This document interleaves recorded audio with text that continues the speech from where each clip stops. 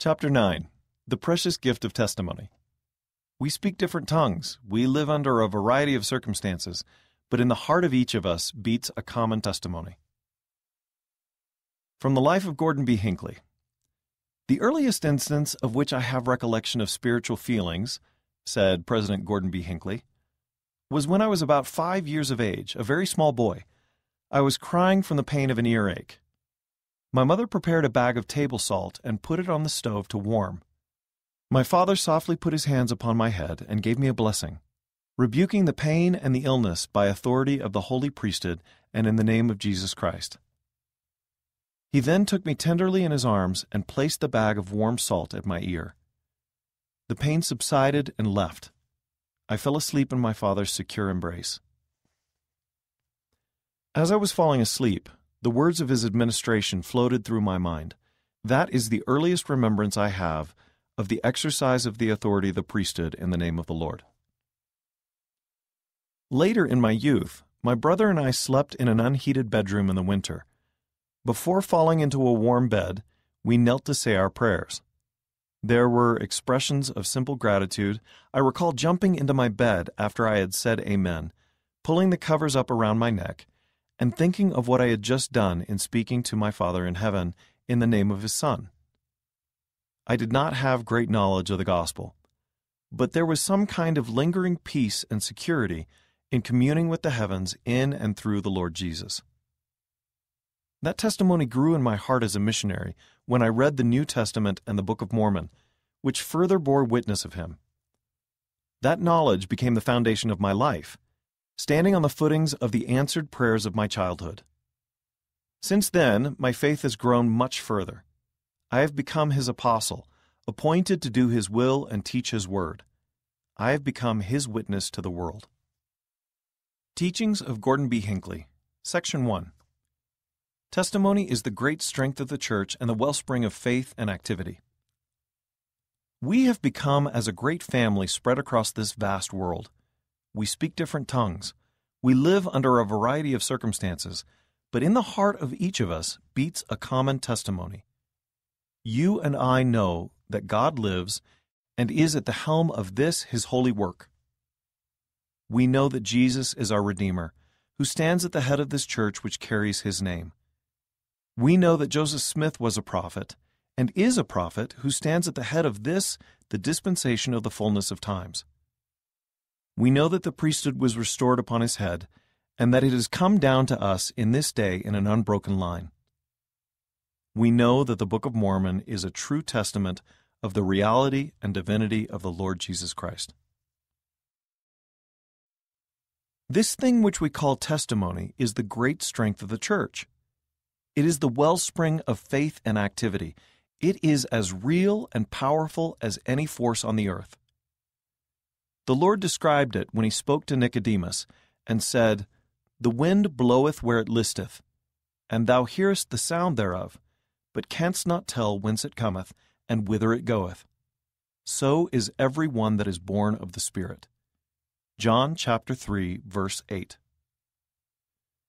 This thing which we call testimony is difficult to define, but its fruits are plainly evident.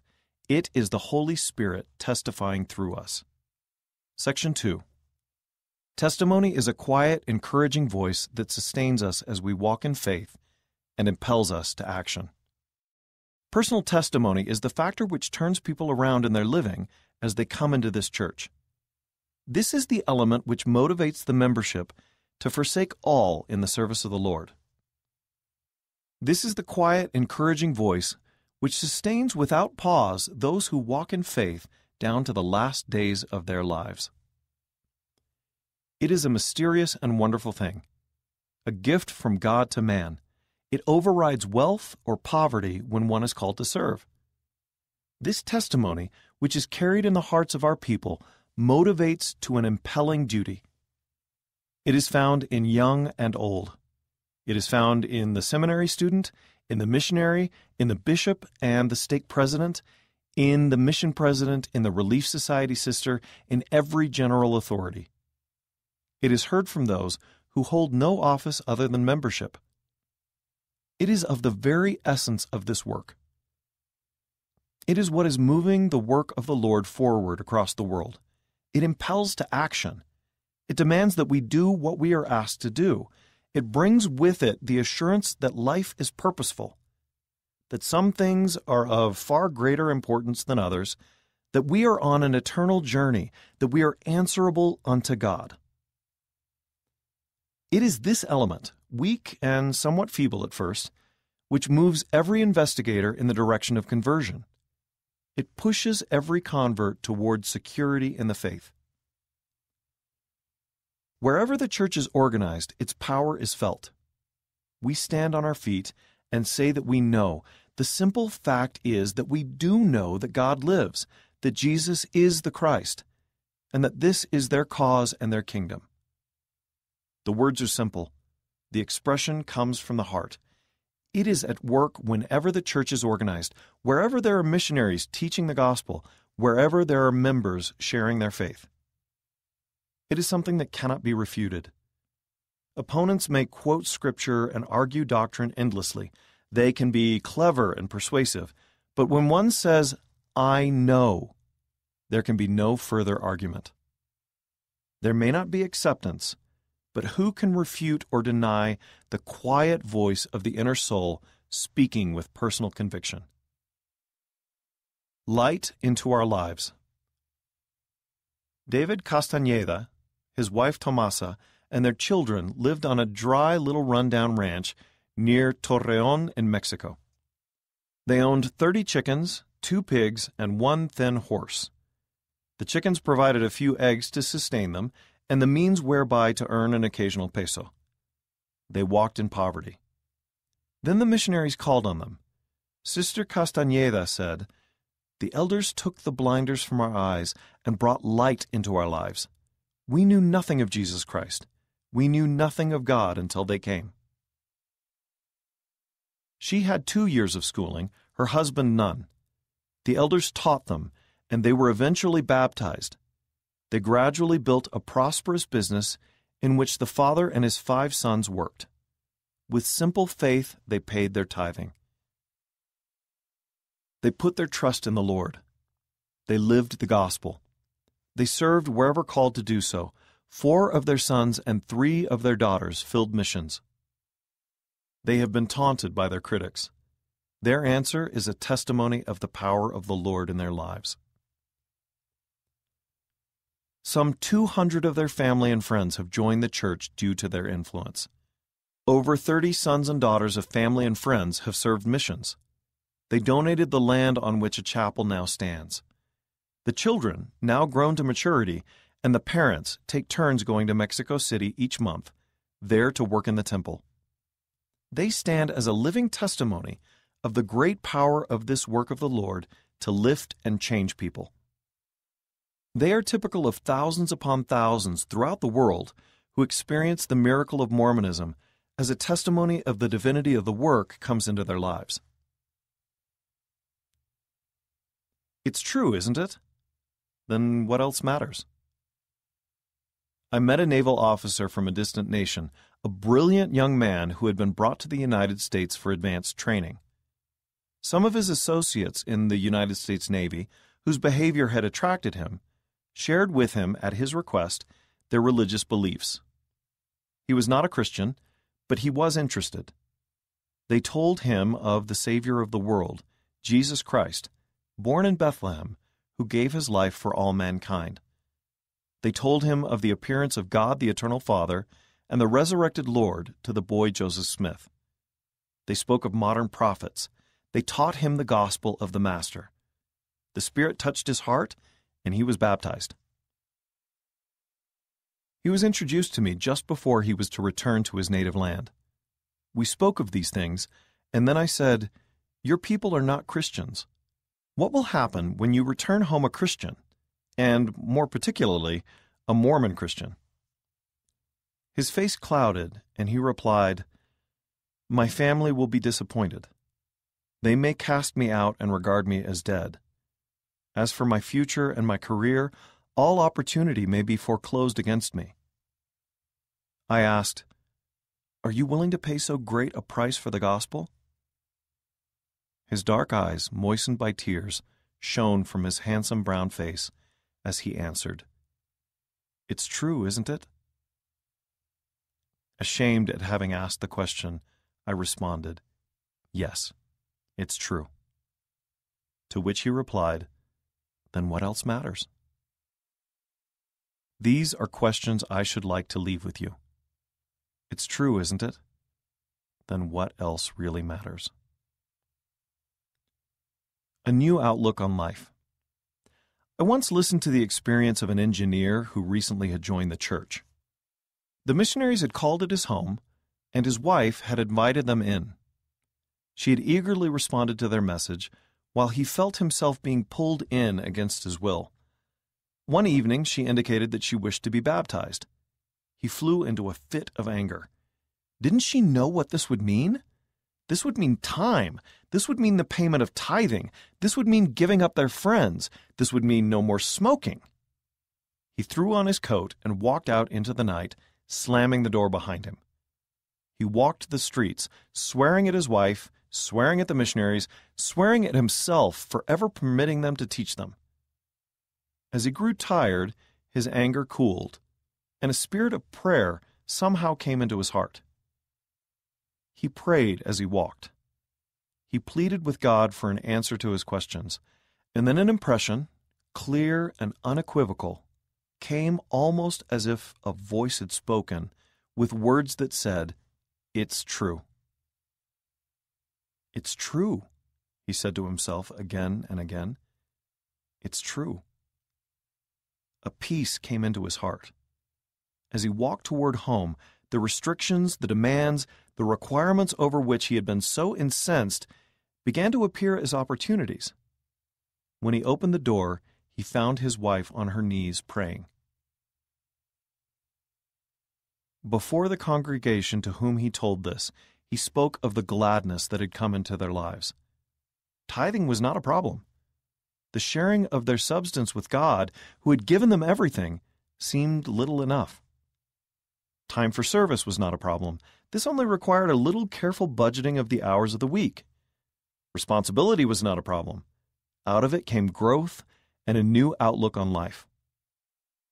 And then this man of intellect and training, this engineer accustomed to dealing with the facts of the physical world in which we live, bore solemn testimony with moistened eyes of the miracle that had come into his life. The most precious thing in my life. Some years ago, a brilliant and highly educated young woman spoke in Berchtesgaden, Germany, to a conference of military personnel who were members of the church. I was there and heard her. She was a major in the army, a medical doctor, a highly respected specialist in her field. She said, "More than anything else in the world, I wanted to serve God. But try as I might, I could not find Him. The miracle of it all is that He found me. One Saturday afternoon in September 1969, I was at home in Berkeley, California, and heard my doorbell ring. There were two young men there, dressed in suits, with white shirts and ties. Their hair was neatly combed. I was so impressed with them that I said, 'I don't know what you're selling, but I'll buy it.' One of the young men said, 'We aren't selling anything. We're missionaries of the Church of Jesus Christ of Latter-day Saints, and we would like to talk with you.' I invited them to come in, and they spoke about their faith. This was the beginning of my testimony. I am thankful beyond words for the privilege and honor of being a member of the Church of Jesus Christ of Latter-day Saints. The joy and peace this glad gospel has brought into my heart is heaven on earth. My testimony of this work is the most precious thing in my life, a gift from my Heavenly Father, for which I will be eternally thankful. So it is with hundreds of thousands in many lands, men and women of capacity and training, of business and the professions, hard-headed, practical people who do things in the work of the world, in whose hearts there burns a silent witness that God lives, that Jesus is the Christ, that this work is divine, that it was restored to earth for the blessing of all who will partake of its opportunities. Section 3. Each of us, can obtain a testimony of the reality of God and His beloved Son and the restoration of their work. This witness, this testimony, can be the most precious of all the gifts of God. It is a heavenly bestowal when there is the right effort. It is the opportunity, it is the responsibility of every man and woman in this church to obtain within himself or herself a conviction of the truth of this great latter-day work and of those who stand at its head, even the living God and the Lord Jesus Christ. Jesus pointed the way for the acquisition of such a testimony when He said, "My doctrine is not mine, but His that sent me. If any man will do His will, he shall know of the doctrine, whether it be of God or whether I speak of myself." John chapter 7, verses 16 and 17. We grow in faith and knowledge as we serve, as we study, as we pray. When Jesus fed the 5,000, they recognized and wondered at the miracle He had performed. Some came back again. To these He taught the doctrine of His divinity, of Himself as the bread of life. He accused them of not being interested in the doctrine, but rather only in the satisfaction of the hunger of their bodies. Some, on hearing Him and His doctrine, said, "This is an hard saying. Who can hear it?" John chapter 6, verse 60. Who can believe what this man is teaching? From that time, many of His disciples went back and walked no more with Him. Then said Jesus unto the 12, I think with some feeling of discouragement, Will ye also go away? Then Simon Peter answered Him, Lord, to whom shall we go? Thou hast the words of eternal life. And we believe and are sure that Thou art that Christ, the Son of the living God. John chapter 6, verses 66 through 69. This is the great question, and the answer thereto which we must all face. If not to Thee, then, Lord, to whom shall we go?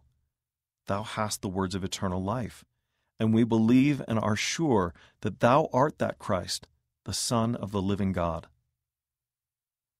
It is this conviction, this quiet inward certainty of the reality of the living God, of the divinity of His beloved Son, of the restoration of their work in this time, and of the glorious manifestations which have followed, which become for each of us the foundation of our faith.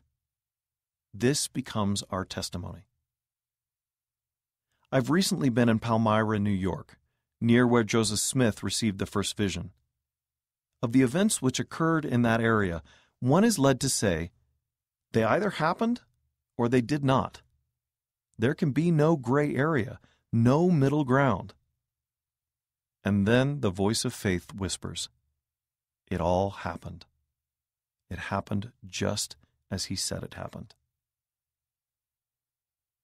Nearby is the hill Cumorah. From there came the ancient record from which was translated the Book of Mormon. One must accept or reject its divine origin. Weighing of the evidence must lead every man and woman who is read with faith to say, it is true. And so it is with other elements of this miraculous thing which we call the restoration of the ancient gospel, the ancient priesthood, and the ancient church. The testimony is now as it has This testimony is now, as it has always been, a declaration, a straightforward assertion of truth as we know it. Section 4. We must live up to our testimony and share it with others. Said Paul to Timothy, Take heed unto thyself. Listen to this. And unto the doctrine. Continue in them. For in doing this, thou shalt both save thyself and them that hear thee. 1 Timothy chapter 4, verse 16. What a wonderful direction Paul gave to young Timothy. He went on to say this, For God hath not given us the spirit of fear, but of power and of love and of a sound mind. 2 Timothy chapter 1, verse 7. God hath not given us the spirit of fear, but of power, the power of the message, and of love, love for the people, love for what we have to offer, a sound mind, the simple, understandable principles of the restored gospel of Jesus Christ. Be not thou therefore ashamed of the testimony of our Lord. 2 Timothy chapter 1, verse 8. Never, my brothers and sisters, be thou ashamed of the testimony of our Lord. Here is a great charge, a mandate that is laid upon us. For God hath not given us the spirit of fear, but of power and of love and of a sound mind. Be not thou therefore ashamed of the testimony of our Lord. This is God's holy work. This is His church and kingdom. The vision that occurred in the sacred grove was just as Joseph said it was. There is in my heart a true understanding of the importance of what happened there. The Book of Mormon is true. It testifies of the Lord Jesus Christ. His priesthood has been restored and is among us. The keys of that priesthood, which have come from heavenly beings, are exercised for our eternal blessing. The keys of that priesthood, which have come from heavenly beings, are exercised for our eternal blessing. Such is our testimony, yours and mine. Yours and mine. A testimony which we must live up to and which we must share with others. I leave this testimony, my blessing and my love with each of you, and my invitation to continue to be part of this great Latter-day miracle that is the Church of Jesus Christ of Latter-day Saints. Suggestions for study and teaching. Questions. In what ways does your personal testimony contribute to the strength of the Church? See Section 1. President Hinckley emphasizes that testimony sustains us and impels us to action. Section 2. How has your testimony sustained you? How has your testimony influenced your actions? What personal applications can you make from the stories in Section 2? What can we learn from President Hinckley's teachings about obtaining a testimony? See Section 3. What experiences have helped you gain your testimony? What can we do to strengthen our testimonies? Why do you think our testimonies grow stronger when we share them? How have you overcome feelings of fear about sharing your testimony? How have you been blessed by the testimonies of others? See Section 4. Related scriptures. 1 Corinthians chapter 12, verse 3. 1 Peter chapter 3, verse 15. Alma chapter 5, verses 43 through 46. And chapter 32, verses 26 through 30. Moroni chapter 10, verses 3 through 5. Doctrine and Covenants, section 8, verses 2 and 3, and section 80, verses 3 through 5. Teaching help. As you come to know and understand each person, you will be better prepared to teach lessons that speak to their individual situations. This understanding will help you to find ways to help each person participate in discussions and other learning activities. Teaching No Greater Call, 1999, page 34.